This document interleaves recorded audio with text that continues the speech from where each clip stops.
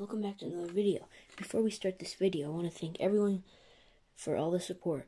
We're at 154 right now, so yeah. Thanks so much for subscribing, commenting, and liking the videos. So in this video, we're reviewing the AQUA-VU Mopod. So this is basically a tripod for your camera, so you don't have to like turn it around with your hands. You could turn it around with like this motor. So yeah, that's it. So basically, the tripod, you can fold it like that, and right here is where you put your batteries. Takes AA batteries, two of them, and screw that back on. And then I had this problem.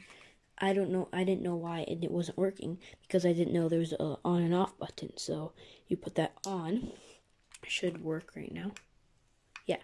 So it comes with this. You can put it on your jacket, on your zippers. I'll leave it here for now. So basically, it's left to right. So as you can see, it's turning. This would turn your camera to the direction of your lure or fish, wherever you want to go. And then this red light, you know it's working. So yeah, this goes over a hole. I have an 8-inch ice auger, so this pretty much, and there's like this much room left, so I think I'll go over a 10-inch hole. So yeah, basically I have these strings so it doesn't spread out more. And then you just close it like that for storing or traveling. So yeah, now I'm going to show you basically how it works. So yeah, before we go any farther, this is not sponsored.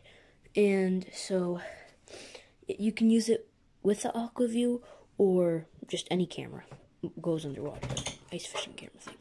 So yeah, I have an AQUA-VU 715C color. So basically how you hook it up is you take the string and you can hook it up anywhere. If you have 24 feet of water, you should hook it up at like 25 feet so you can turn around.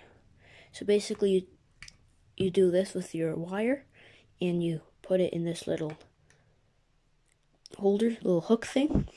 And then you just make sure it's at the end, and the other side of the wire would go. It would go. So you basically, sorry guys, basically put in the hook, and then just sometimes put in the hook like this. So you put it in the hook, and then you put the other side in there like that. So like that. I'll show you again. So take this,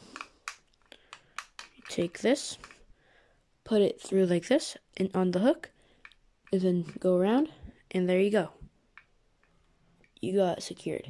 So now the camera's down there, and then when I press left, goes around like that. Other side. Just watch out, because it can get tangled here, and then it could either break or like something else can happen. I don't know. Yeah, so that would happen. Work perfectly. Yeah. So thanks for watching. Please like and subscribe. Ice fishing videos are coming soon.